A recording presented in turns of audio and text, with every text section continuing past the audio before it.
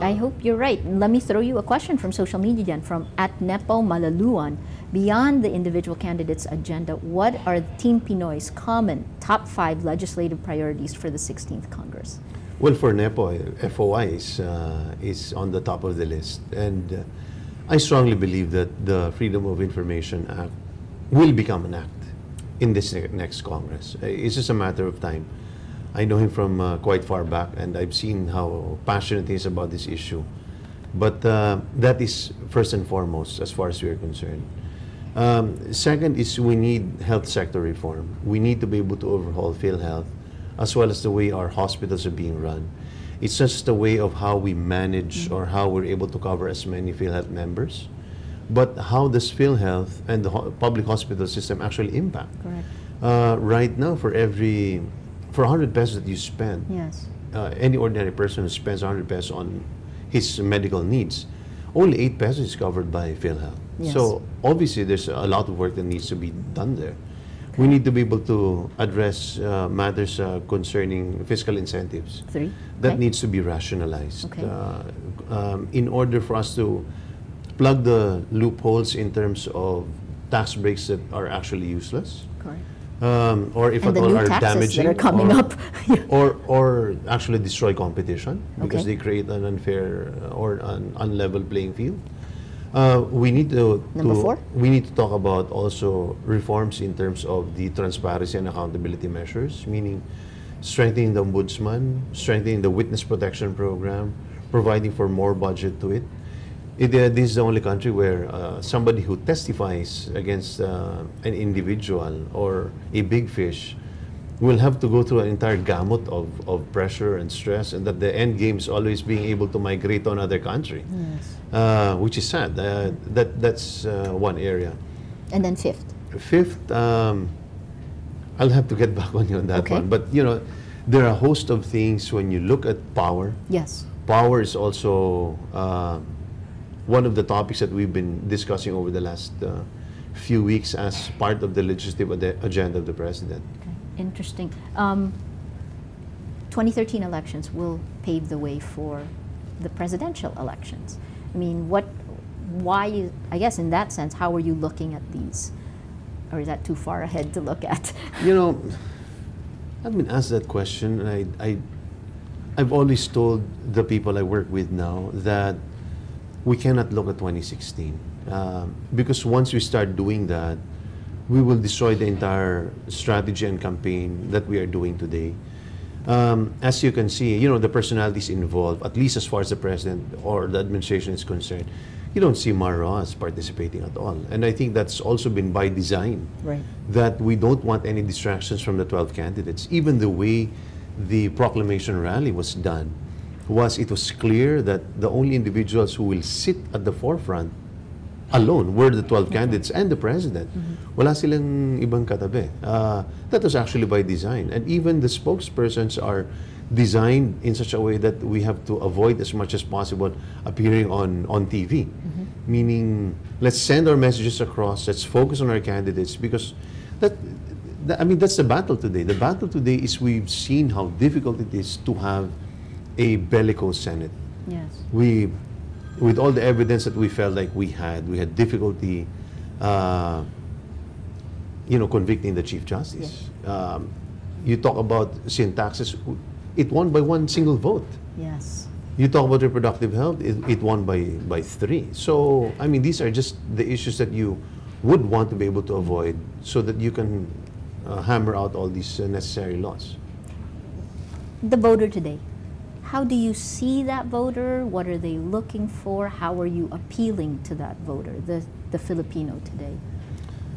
We have a very localized voter. I call them localized because many of them still follow the 50%. The way they vote is really dictated on what many of their leaders, or what not necessarily politicians, Yes. tell them. Informal leaders. Informal family leaders, head. meaning it's not really based on an informed choice, Yes. meaning they don't have access to social media, barely little access to newspapers, or they have access to TV, but you know, as we know, what comes out on TV is not always, well, anyway, I don't want to get into that.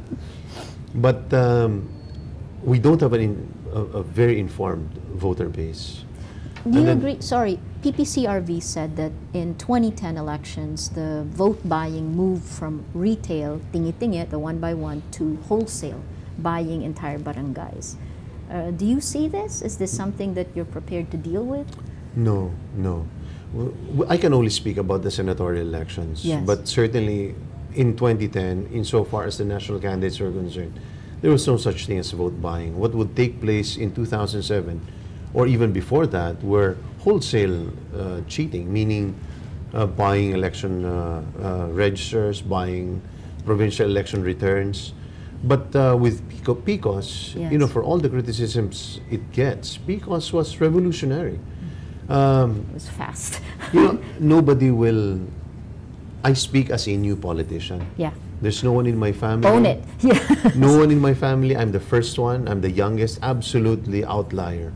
But the only reason why I decided to get on with the elections was primarily because I felt like there was hope that whatever people voted for would actually emerge because of PCOS. And, you know, you know, it has all its quirks or whatever it is, but PCOS is a giant instrument for democracy in our country. No, I interrupted you. So go back to the Pinoy voter today. You're saying that lack of information, that they don't have access to the right to inform, not necessarily making informed choices. So how are you appealing to them? How are you going to, is there anything in your campaigns you'll do differently? Or is this going to be more of the same? Is this a song and dance campaign? Well, I'm not too sure about the song and dance. Well, some of our candidates want to sing and dance, but I don't think that really works today anymore. The campaign is when the candidates actually go around and do sorties. When you go there, 60–70% of the individuals who actually show up are already convinced on who they're going to vote for. But what we need to be able to really do is carry out a clear message. Like, what are the voters looking for today? Voters are looking for somebody they can cling on, hope for. Not just I, but there are other members of Congress or individuals who decided to join the national campaign because we truly feel like we are at the threshold of being a great country. And, you know, for a lot of people, people say it's all cliche, but I truly think that we have a chance with this president. I don't know him. I mean, I've only met him recently. I didn't really know him from way back. But I certainly think that with all the things that he's doing, people have always been fed up with past politicians. People have completely underestimated him. And I truly feel like he brings a lot to the table. And hope and positive things are something that's very welcome as far as the voters are concerned. That's why he's the subject matter of these elections, nobody else. Interesting. A lot of people seem to think the same way because you have the stock market on an 18th or 19th high this year alone, right? I mean, there is confidence right now, and the question is, can it be sustained? And you're saying That's scaring me. Yeah. No, what, go ahead.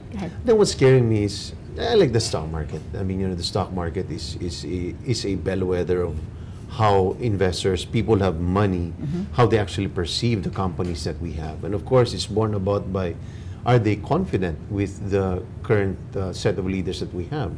Is it stable enough to put in billions of pesos? Correct. We had 850 million in net foreign investments to the country last year. A great number of that was in the stock market. Right. But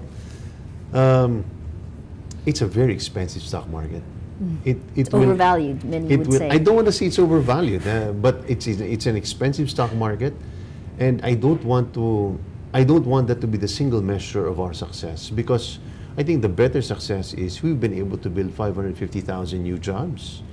There are a great number of big ticket investments that are coming in. We are about to have an investment grade rating soon, hopefully, which brings about people just dismiss that. People dismiss the fact that when you have a credit rating No, we won't upgrade. dismiss it here. Yeah. Yes. I mean, people don't realize that when you do that, the amount of debt that we pay, actually the amortization goes down. So that's more money for health centers, for schools, and the like. And that all comes out from the fact that people are confident with the leader that we have.